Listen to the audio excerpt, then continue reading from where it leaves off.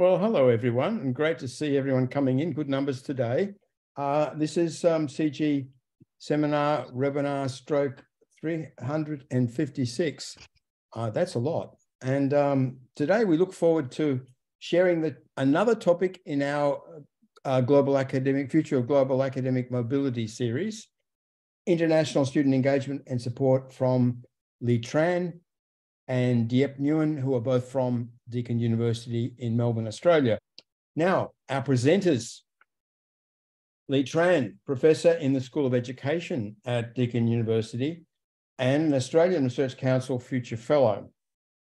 She was originally a lecturer at Hawaii University prior to coming to Australia, doing a very successful PhD, and subsequently her academic career has been in Australia, but she retains a strong link back to Vietnam. And she's done a lot of work in relation to education in Vietnam, in fact, as well as many other things. She's a very productive scholar, number of books out and numerous important journal papers.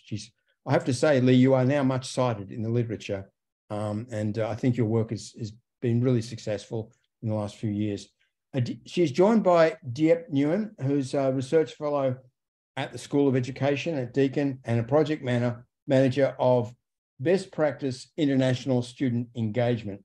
Diep completed her doctorate on academic capacity building for internationalization of higher education in Australia and Vietnam in late 2021, so quite recently. So hopefully we'll get some flavor, some insight into that doctoral work today. She's working on multiple research projects: student mobility, international student engagement, geopolitics, and international education, all topics of great interest to our participant audience in the webinar. So at this point, really happy to hand over to Lee and Diep. Yep, I can go first. Thank you very much, Simon, for the great introduction, and that's really kind words. And welcome everyone to the webinar today, and thank you for making the time to attend the session. And I'd like to take this opportunity to say thank you to Simon and the organizers of CGHE for the opportunity for me today. And it's my pleasure today to join Professor Lee Tran, who is the project lead of Best Practice International Student Engagement Project. And I pass on to Lee. Thank you.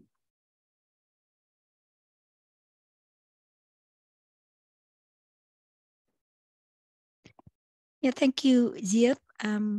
Yeah, I would like to echo Diep by saying thank you to Simon and Mary for inviting us to join the seminar today, and a warm welcome to everyone, especially those from Australia who are staying up late with us, and hopefully the insights and information that we share with you could be worthwhile for the time, and we look forward to your introduction as well.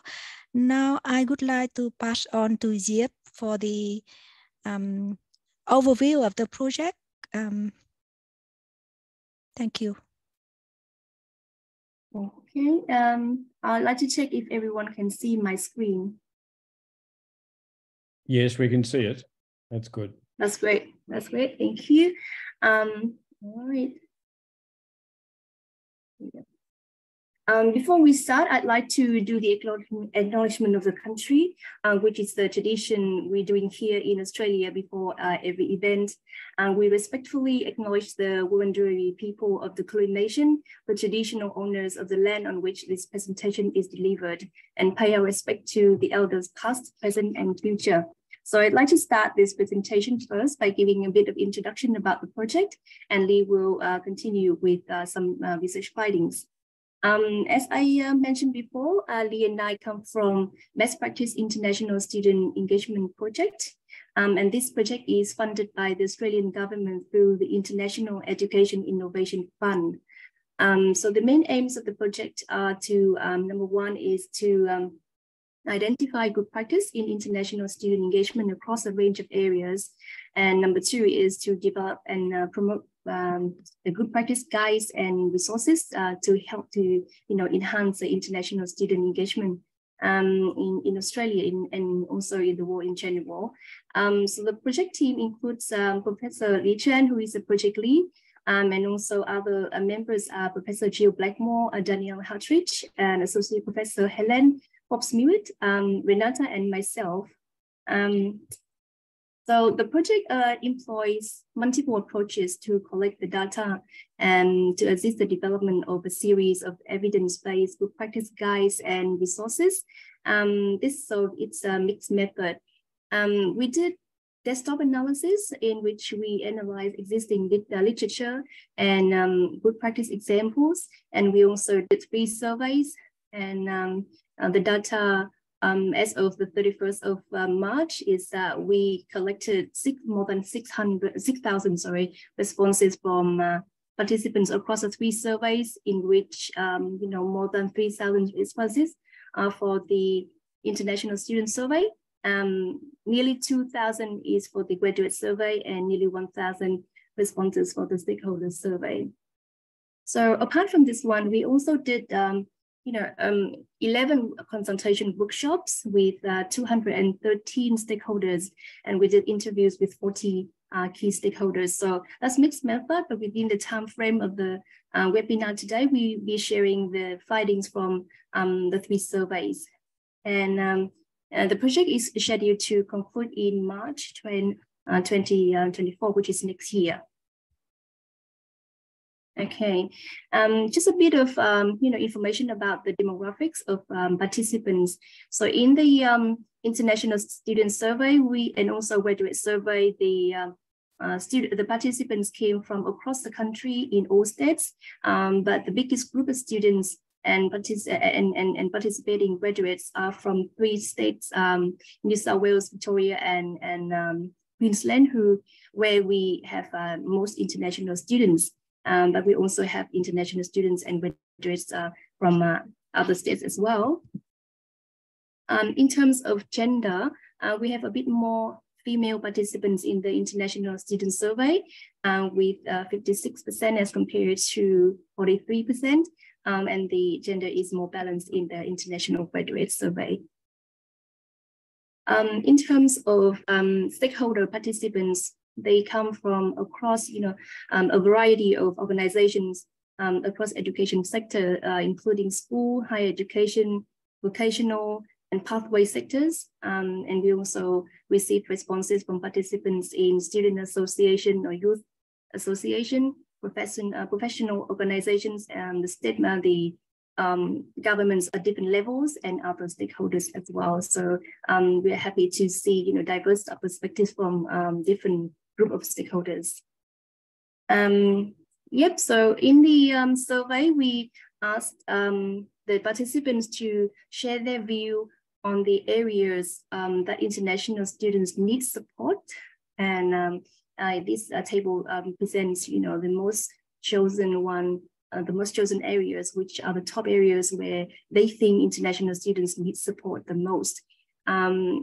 And the data is quite similar for international students and international graduates, where they indicate that finding jobs, career orientation and employability, and work integrated learning being the top 3 factors in both surveys, which is followed by employment-related concerns and financial issues for international students, and employment-related concerns and connection with domestic students, and dealing with crisis for international graduates. This is a bit different for the education providers and stakeholder survey, though, where they think English language skills and face-to-face learning and adjusting to teaching and learning approaches are the top areas where international students need support the most. So apart from asking the question about their views on the areas where international students need support, we also asked which area the international students have actually sought support from different support providers. And the findings is that it is quite in line with the responses in the previous questions, where international students and graduates think that indicated that they actually sought support from, for the 3 top areas are finding jobs, career orientation and employability, and work integrated learning or internships. In terms of education providers and stakeholders, they also indicated the English language skills being the top area where international students sought support, but that was followed by accommodation and face-to-face learning and finding jobs and dealing with the impacts of the crisis. These two pie charts represents the percentage of international students and international graduates, indicating whether they actually sought help when they had any problems or they faced any challenges. So the data is quite interesting here also, although the majority of students and graduates indicated that they actually sought help when they experienced problems, with 66% of international students participants indicating so, as compared to 80%. But we found that the percentage of the participants who indicated that they did not report at all, or they did not seek help at all, is quite significant, with 19% of international students indicating so, as compared to 14% graduates. So it is quite interesting because we can see the difference over the time, up to the point that they are, graduating. The percentages of participants indicating they do report the problems is increasing. So this indicates that, over the time they may have more information and they may know better about the process. And now I will pass on to Lee, who could continue to speak about the reasons for the students indicating not seeking help and why they do so. Thank you. Thank you, Diep, for an excellent overview of the project and sharing some of the insights about seeking help and areas that international students actually should have or needed help.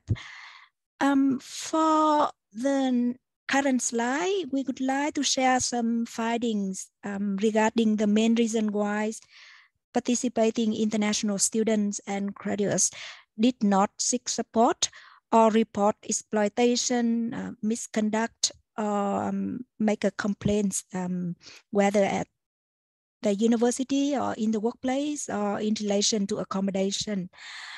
And as Diep indicated earlier, a significant number of international students, up to 19%, didn't seek help or report problems that they encountered. And for both international students and international graduates, the most cited reason is that they did not know the process, so that have significant implication, because it means that enhancing international student capacity to understand the process of seeking help or reporting misconduct or exploitation or their problems is a critical part. And for international students, the number 2 reason for not seeking help or reporting problem is did not know how to articulate the problem. And that is followed by being unaware of the support that is available. And that is followed by being unaware of did not want to get into trouble. For instance, if they face exploitation in the workplace and they work over hours, for instance, and they're worried about their visa may be canceled if they report the problem in relation to their employers, or they may get into trouble by being sacked by their employer. And number 5 reason is the fear that their request will be rejected. And for international graduates, the number 1 reason is the same as international students.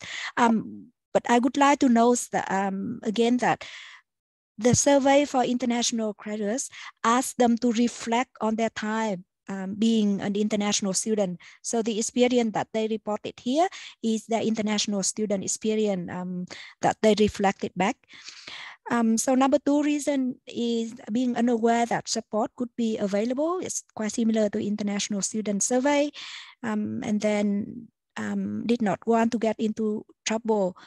But number 4 reason is related to a lack of trust. They don't believe that if they report the problem, there is anything that could be done about that. And number 5 is the fear of being discriminated.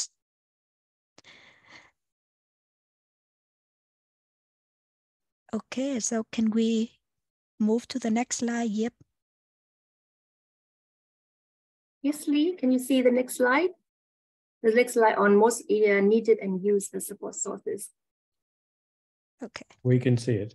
Yeah. Okay, excellent. I can see that. One of the key questions in our survey is the top support sources needed and actually used by international students. So for offshore support, you can see that the support from families at home is the most needed and most used by international students. So support from their parents and family at home. And for onshore support, clearly that followed by support from their teachers and lecturers for both groups.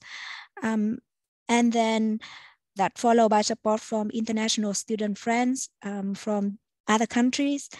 And then number 4 is the support services provided by their institution, including work integrated learning and employment support, mental health and well-being support, accommodation support, intercultural communication and language support. And then for international students, that is followed by the support from their domestic friends or co-national friends. And for international graduates, when they reflected back, the support that number 5 source of most needed and most used by them is support from their co-national friends. This is really important, and I think it a good reminder that you know, for international students, clearly they spend a lot of time with their teachers, especially for school students. And remember that for our survey, we not only look at international students in higher education, but also in the school sector from primary to secondary level, in the pathway and foundation study sector, in the ALICO sector, which is English for overseas student sector, but also in the vocational education sector. So clearly onshore support that they use most is their teachers, and they turn to their teachers not only for support and help with teaching and learning, but also for mental health and well-being, for advice about career orientation and work integrated learning, and also advice about their mental health and well-being and accommodation. Okay. For the next part of the survey, we look at international student level of engagement, where we focus on their engagement or connection with their employers, with their workplace, with local communities, with domestic peers, with international student friends from other countries, with co-national friends, and the institution community and their teachers, and whether they feel welcome in Australia.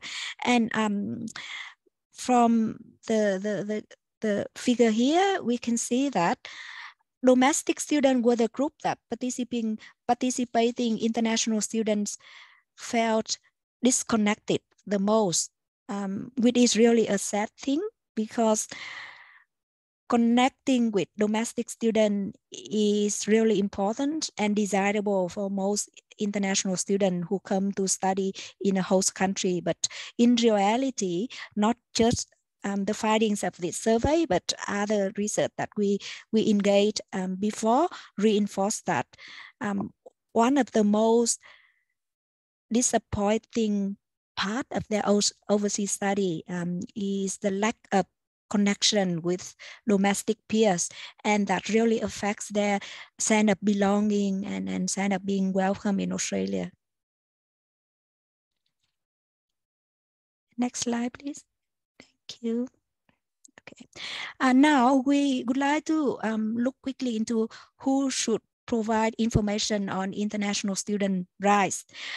So at international students who cross border to study in another country, clearly they are entitled to rights at customer or consumers of education services, but also their rights at tenants in accommodation space, at workers in the workplace, and also at human beings who live and study in a country that they don't have citizenship, but they are entitled to basic human rights. And the two most chosen options in the three surveys are education providers and the government, where international student, international creditors, and provider and stakeholder agree that their institution and the government should be the those who are responsible for providing information on their rights. But for international students, clearly they think that the information about their rights should come from the government. Around 19% of them think so, and that followed by their institution. While for international creditors, they think that the information from their rights should equally come from their institution and the government. The next slide will look at who should provide guidance on help seeking and complaints making, which is very, very interesting, because if we link back to the previous slide on the finding, we see that international students think that information about their rights should come from the government first and then followed by their institution. But with regard to the provision of guidance about how to seek help and how to make a complaint, they thought that their institution should be more responsible for that, and that followed by the government. Similarly, international student creditors seem to echo with the perception of international students. And that also matches with the finding from education provider and stakeholder survey.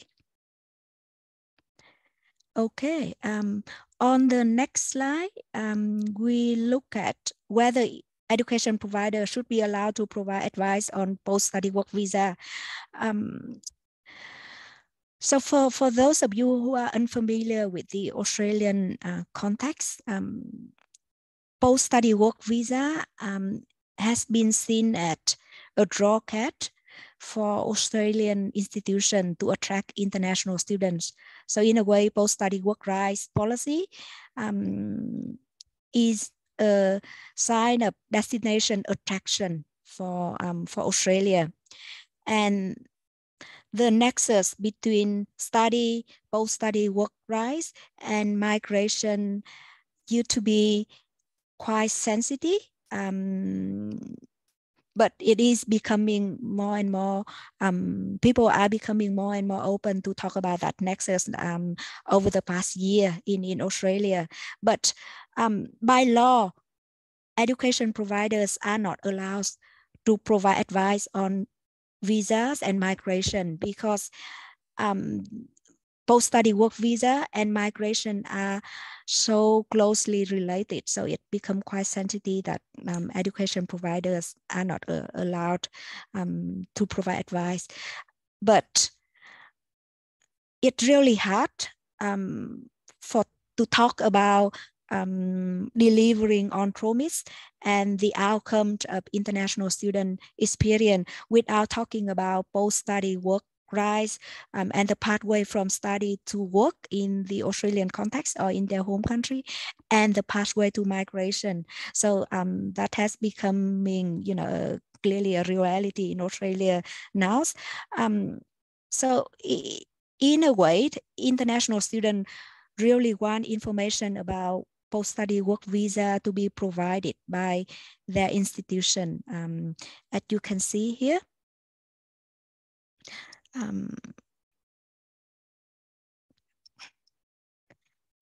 Okay. The next one is the working hour cap.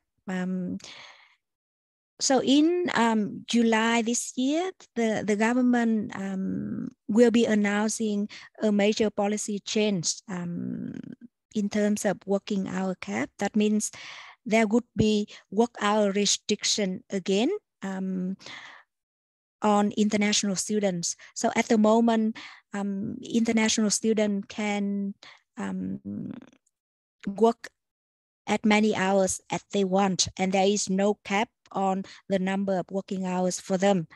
And in our survey, we asked the question, whether there should be no limit on work hours, or there's different options on the limits. So you can see that the majority of international students, international graduates, and stakeholders think that it is important to put the cap back. So that means it is important to have some restriction on working hours. But for international students, the option of having 40 hours per fortnight is a most chosen option. And that is followed by 30 hours per fortnight. For international graduates, they think that either 40 hours per fortnight or 30 hours per fortnight,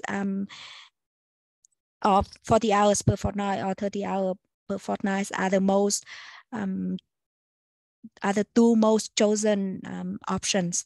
And for provider survey, you can see that providers and stakeholders are on a more protective side. They think that 30 hours per fortnight should be reasonable, and that is followed by 20 hours per fortnight. So that we can see a more cautious sign here from the education providers and stakeholder perspective. And as Diep indicated earlier, we also did in-depth interview with 40 stakeholders. And one of the key questions in that interview is, whether the working hour cap should be back or not, and why and why not. And clearly the majority of participant echoes the key findings here, which is it is the right policy to have the working hour cap back. And the main reasons for having the working hour cap back is that international students should prioritize their study because they are here in Australia to study, not to work. And work hours, visa should not undermine the main purpose of international education, which is to study. And the second reason is that having the restriction on working hour will allow international students to keep a balance between study, work, and their life. And the third reason is that the impact on not having work hour caps on international student study and life is so significant, and is so negative that the cost is so big and have negative impact not only on their study but also their health and well-being and their finance. If they feel cost because of overworking, they have to pay fee again, which is extremely expensive. And the other reason is that international students, especially undergraduate students, may not be very good at time management, and the regulation about work hour cap will have them to refocus on their study. And the other reason is that if the policy allow no cap, a lot of parents could expect their children to work more and to subsidize their study. The final reason that has been pointed out during the interview is that international students may be vulnerable to exploitation if there is no work hour cap, because employers will ask them to do more shifts, and it's very hard for them to decline employer requests. Yes, so I just wrap up my presentation with a couple of main findings in about 2 minutes. And the other aspect of the survey that we look at is around the challenges for providers in providing support for international students. So education providers think that the top challenging area for support provision is helping international students in English language skills, which is consistent with the finding that Diep shared earlier, where education providers think that the most needed area for support for international students is English language skills, and that is followed by how to help them deal with racism and discrimination. The number 3 areas that appear to be quite challenging for providers in supporting international students is around mental health and well-being, finding jobs, adjusting to teaching and learning, and again, employment-related concerns. Just the final slide, I believe. We also look at professional development and capacity building for staff involved in supporting international student engagement. And the data indicated that the most common form of professional development for staff involved in working with international students is a community of practice, where a group of staff and teachers come together and share common interests and common concerns, sharing tips and strategy in supporting international students. And that is followed by informal professional development activities by the staff themselves. So they organize the informal PD out of their own initiative. And number 3 is formal professional development activity provided by their own organization. And that is followed by the formal PD activities that is provided by external organization. For instance, they invited experts, to come and provide guidance about how to support international students in terms of dealing with mental health and well-being, or invited the police to come to talk about scam and how to support students who deal with scam, for instance. Okay, so with that, I would like to wrap up our presentation.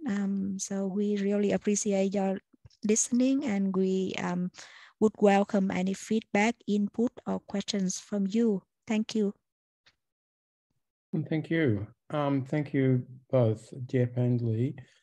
And what this shows to me is how powerful it is when we present survey type data, simple data, divided into a few categories on a slide, and it's about important questions, important issues. That's a really effective way of discussing issues, and it's a really, a good form of communicative social science, I think, and so simple. And you've raised so many important issues today. I thought that, and that when we see the difference between the different categories of questions you're asking or responses we're getting, those differences immediately tell us quite a lot, don't they? I thought the finding on sense of belonging being relatively low, despite the fact that, majority of people were connecting in lots of ways and were generally positive most people are generally positive, with this category of people who are not, who were having a bad experience. But the actual sense of belonging was one of the lowest, recorded things. And I was really, so that was worrying and not surprising, but, a lot of concern, really. You think of the human lives involved. And I was very encouraged to see that support from other international students is such a good factor for so many people. These communities that form of people from different countries, and they support each other well. And often people get more support from other international students than they're getting from their own compatriots.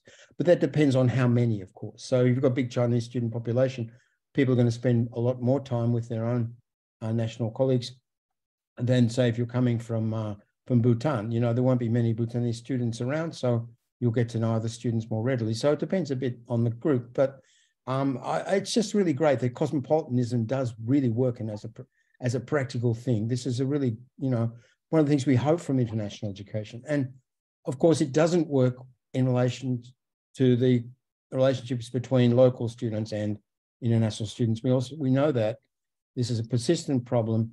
It's very difficult to make forward progress on this.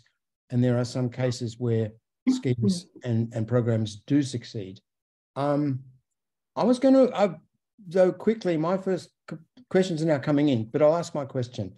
I was really interested in the migration and international student problems, and particularly the kind of sensitivity of migration in Australia at the moment. Notice there was a recent survey of different countries and their attitudes to immigration, published in The Guardian last week. And what it showed was Australia is registering more opposition to immigration than the other Anglophone countries at the moment. This really fluctuates. So the UK is low in its opposition to migration at the moment. And yet go back 10 years and it was a hot button, neo-right issue that everyone was opposing immigration in great numbers. But it's changed. It's turned right around, as it does with migration. Immigration issues are very volatile in countries. And at the moment, Australia's had low resistance to migration for long periods. Now it seems to be fairly high in historical sense. So you can see why it's a sensitive issue. My question is, what happens to international student graduates in Australia who need to do some work experience as part of their professional, programs, such as, lawyers and doctors and others who, to get the qualification, it's often mandatory to do a period of apprenticeship, indenture, a period where you're actually working, in the industry concerned, in the role concerned. And yet it might be after your course is finished. What happens to those students? Thank you, Simon. That's really a critical question. So for those who work in or graduate from professional programs, like engineers and doctors, for instance, there are quite significant barriers to get their qualification being recognized by the employers and get a job in their field of study in Australia, despite skill shortage and the rhetoric about the need to recruit international graduates to fill out skill shortage and to help with the country's economy at the moment. And I think the significant barrier is the mismatch between policy intention and the reality of the labor market in those professions. Apart from IT, where international graduates in those fields are more likely to secure a job in their field of study due to the demand in the IT profession and the availability of contract jobs, and also the background of managers in IT who are often from international background, and the tradition in IT which favor the outsourcing of jobs, where international students can have some competitive advantage. In other professions, including engineering and accounting, it is very difficult for them to secure a job in their field of study, even the current time. As I mentioned earlier, the intention of the post-study work-right policy is for international students and graduates to stay on for a period and gain some professional experience in their field and secure a job in their field. But the reality of the labor market is that a lot of employers have no idea about what a post-study work visa is or the 485 visa is. So there is a lack of understanding and sympathy from employers for international graduates. And the second reason is that the notion of best fit still, or cultural fit is still very strong in some professional organizations in Australia. So they would like to recruit someone with similar mindset and, who can speak English as a native speaker, and who can behave the way that they expect at a traditional or conventional norm. So that is really a significant area.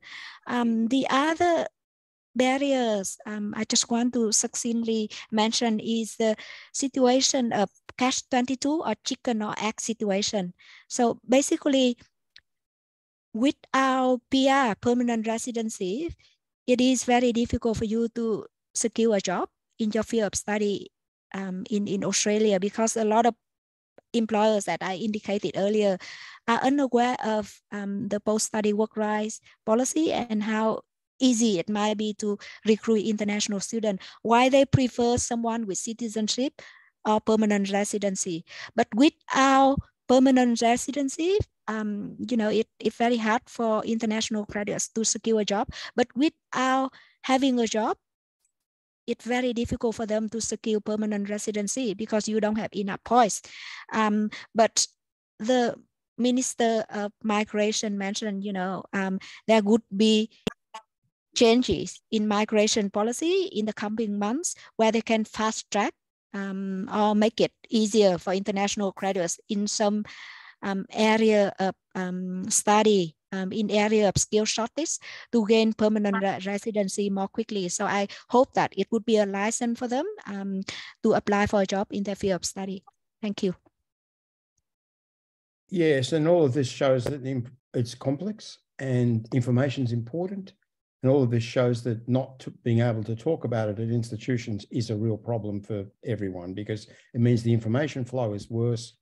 It means the advice is going to be limited and held back and so on. So, I mean, it just should be possible for everyone to discuss this kind of issue properly in any setting, because it's clearly of great importance to many people and the country as a whole. So do hope that prohibition is lifted. Well, we've got great interest in the chat. I think everyone held back because they wanted to hear what you were going to say. And then at the end, as they started flooding in. So we're going to bring in Alison Leslie first. Alison.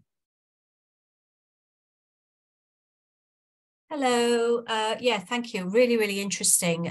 It's very similar to a project I'm working on here in the UK with a much, much smaller project, just with students in 2 schools. So I was particularly interested in the questions you were asking, because they're very similar to questions we're asking our students. And I wondered in particular with regards to the reasons given for not seeking support. Were those options that you gave them to select from, or was that an open-ended question where they could just give any reasons they had? It's a really good question. Those are the options that we gave them to select. And as Diep indicated earlier, we did a big desktop analysis where we review literature in the field and we synthesize those reasons. But we also put other for them so that, if they have a different reason, they can point it out for it. Thank you. Okay, thank you. Thanks, Alison. And I must say the situation in the UK and Australia is similar enough to mean that researchers across the 2 countries should be talking to each other a lot more than they do. I've been quite surprised by the fact that international education researchers in the UK don't cite the Australian literature very much, except your work, Lee, is recognised quite widely. But and to some extent, I think the Australian conversation also works separately and on its own. So, and everyone should be talking to each other more, obviously. Next, that's why we need your webinar more and more, Simon. Good. Well, this is partly what we try to do. Try and break down the barriers and bring everyone into a single conversation around an issue. I think it can make a difference. Jorge Enrique Delgado, can you come in, please? Yes, thank you very much. And thank you for this presentation, Lee. Very interesting. So I'm from the University of Pittsburgh and CIS, the Comparative and International Education Society. So my question is it's very interesting. Your topic is very interesting. And one of the things that I would like to see or to learn from your experiences, either country-wise or institutional-wise. So if there is some, so one of the perspectives that you can use to see have international students is, for example, training highly specialized workers. So what is the interest in the country to keep them, people who they train very, very specialized in high levels, or if they do you see that they are more interested in having customers coming to study and they can move forward to do whatever they want? So how do you see that, or what do you see over there?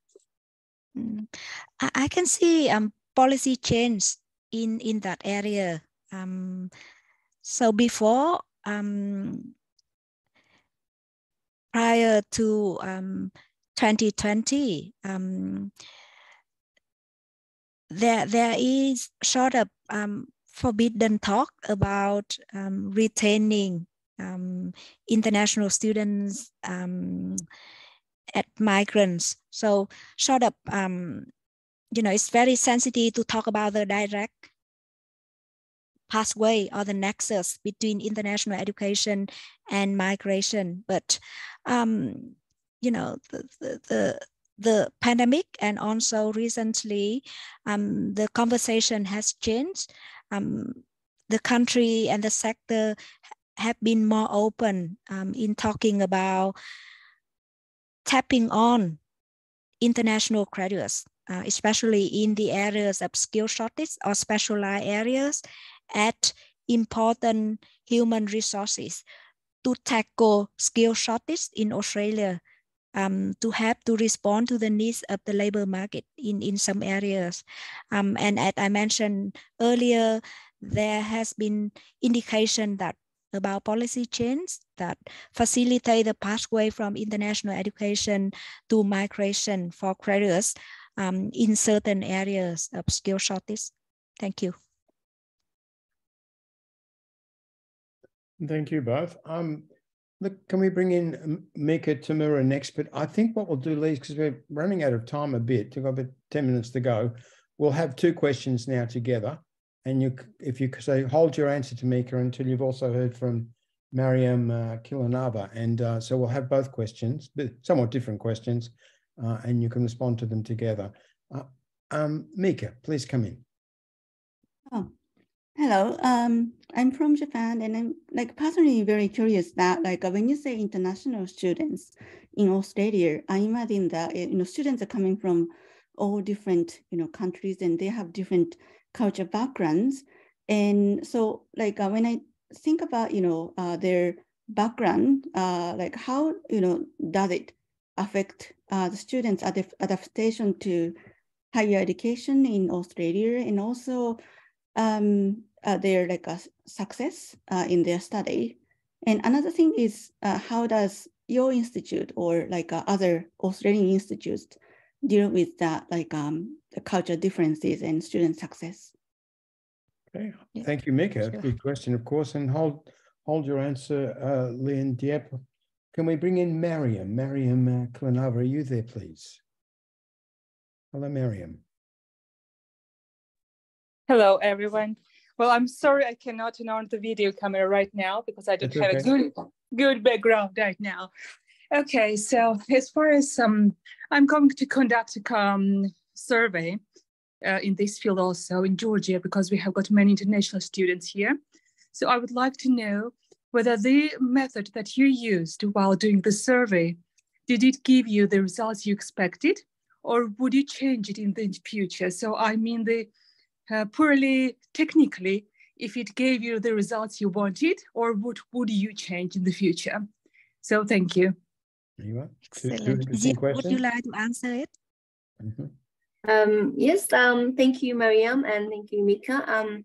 Yeah, to respond to the question from Mariam. So yeah, as I presented earlier, we did three big source of data. First one is desktop analysis, and the next one is survey, and another source is from qualitative data from consultation workshops and interviews. So the data we got back is very rich, and some of the findings we received is actually the confirmation of what we found out from the desktop analysis, but also we received a lot of new type of information, especially through the open-ended questions in the surveys, and also from the interviews and consultation workshops, where there are lots of recommendations coming from stakeholders as well as graduates and international students. Yeah, thank you. And I would like to add to what Diep said. For the 3 surveys, we got 150,000 words of response to open-ended questions. So that is another very big set of data that we haven't got a chance to analyze. Thank you so much. Okay, both questions satisfactorily dealt with, I hope, colleagues. Next, can we bring in Chris Longman, please? Right. Hello, hope you can hear me. Thanks very much for that presentation. Now, one thing that surprised me a little bit was that how much emphasis there was on employment-related support that students seem to require or want, as opposed to more pedagogical support about adapting to a different culture of learning and teaching. Now, my experience here at Lancaster University in the UK and Exeter University prior to that is that students are very concerned, especially at the start of their studies, with a different set of expectations, teaching and learning expectations, and they really do want to adapt to this. As well as English language support, they want pedagogical, sort of, learning support. So it interested me that there just seemed to be a far more emphasis in your study on the employment-related things, where when we have large numbers of Chinese students here in Lancaster, I don't believe that we give a lot of support in finding a job back in China for them. So it'd be surprising if they were, seeking that support. So I'm just wondering whether you have any thoughts on this. Thanks.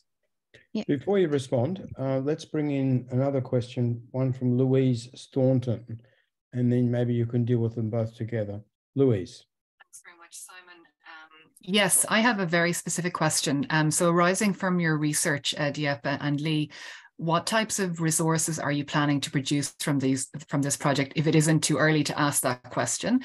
And also then, will these resources be aimed mainly at students or also at education providers? I'd love to hear a little bit about what you're anticipating. Thank you so much. Thank you. Oh, wonderful question. I let Diep to answer Louise's question first, because that is a significant component of the project. Yeah. Thanks, Louise, for asking that question. That is also what we are working at the moment, and that is one of the big aims of the project, is to produce good practice guides and resources. So that is a suite of different resources that we are producing at the moment. We are aiming to produce, to develop the guides for different, targeted audience, and we separate them into themes. So we have identified 8 big themes, which are the areas of support for international student engagement. For example, teaching, learning, and mental health and well-being, are 2 examples of those areas. So we are developing the guides as 8 separate guides on 8 separate themes, and another one, holistic guides, and another one for international student only. So there will be a set of 10 guides altogether in that resources. And also, besides from the guides, we also developed the virtual map, which is the directory of all the good practice programs and support services for international students, where international students can get access to. So, and we also do, for example, the video for case studies to illustrate what good practice will look like in the sector. Yeah, thank you for that question. That's wonderful. Yes. That's great. And we hope that Simon and the center will let us do another webinar to launch the suite of 10 guides and resources in a couple of months. Thank you. And to your question, Chris, indeed, it's one of the striking findings of the survey, where we see the mismatch in the perception of what international students and graduates see as the area that they need support the most, and they actually sought support the most, which are related to finding a job,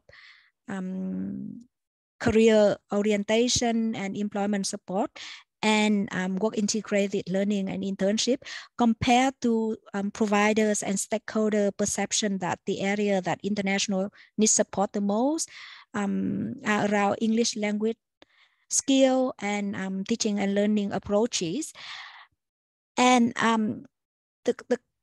it is quite distinctive in Australia, because the discourse about employability and employment outcomes are very, very dominant when talking about graduates' outcomes. And finding job that is mentioned in the survey by the student and graduates is not just finding job after you have already graduated from university or vet or school, but finding a casual and part-time job during your study to help with living costs during your study in Australia. So that kind of finding job and career support, and preparing your CV or preparing for interview for a casual job is often quite in high demand by the students. And when we did the desktop survey, we review existing resources of support, and clearly we have come up with over 100 career support services for international students in Australia, compared to dozens in teaching and learning at the national level, or in terms of mental health and well-being and accommodation, for instance. So we can see that there is significant resources available to support international students with job seeking and employability, but one of the key important thing to note here is that those support services are from both their institution as well as from organization outside the education sector. For instance, community organization or third-party providers or professional organization who is involved in providing career support for newcomers to Australia, or for refugees, or for new migrants. And international students also utilize those resources. And the combination of on-campus support and external support has made career support and employability support really stand out compared to the other area of support in it. Yeah. And thank you. Chris's reflection is comparing that to the UK. And it is different. This whole ideology about the relationship between education, international education and migration is different in the two countries. The way it works out politically is different. And I mean, in Australia, you've got a situation where quite a large proportion of international student graduates have become permanent residents and migrants, often long-term. And no, I've never been able to get a really clear figure on that, but it's roughly 30% over the 30 years of the international student program. So it's somewhere in that ballpark, slightly less than a third, I think seems to be about right. And that's a lot. Now in the UK, of course, international education can be a migration pathway too. And some, of course, want to use it that way, minority.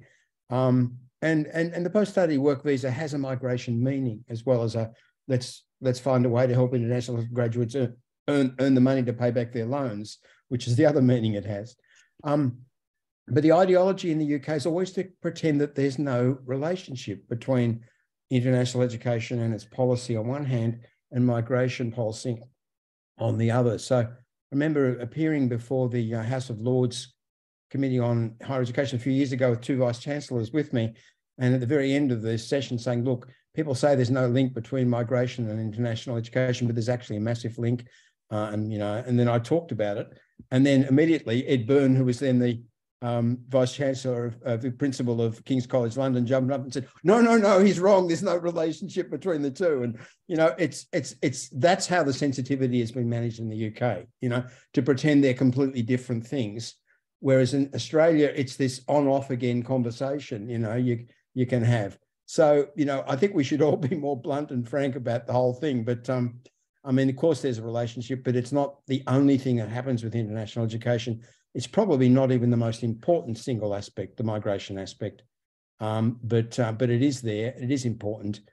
And I guess the other thing is that Australia's a bit closer to the zones where many international students are going back to, you know, employment-wise. I mean, it's closer to Vietnam, it's closer to China, and you know, the UK is a long way away from East Asia, and labour markets in the East Asian, Southeast Asian region are a very remote thing in people's minds.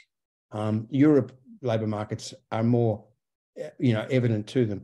So there is that factor as well. But yeah, it's funny how these similar countries can have a different political culture around such a crucial issue, and people are affected by that. Look, thank you.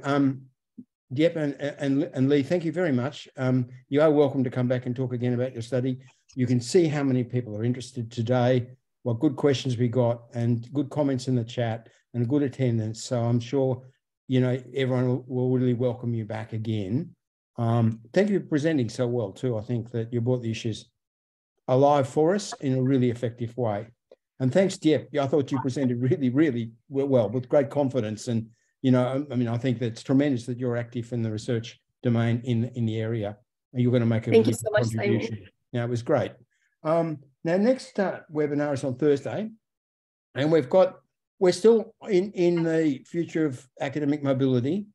And we've got Polina Ivanova. Now, Polina is a student who originally from Russia, who's a postdoctoral researcher now, and she's at Ritsumeikan University in Kyoto in Japan, and she's going to talk to us about this relationship between international education, migration, and civil society, and how you know, international students experience civil society in the country of education. So there's a really important, you know, issue for us that touches on many of the issues raised today. So we look forward to Paulina's presentation in 2 days' time.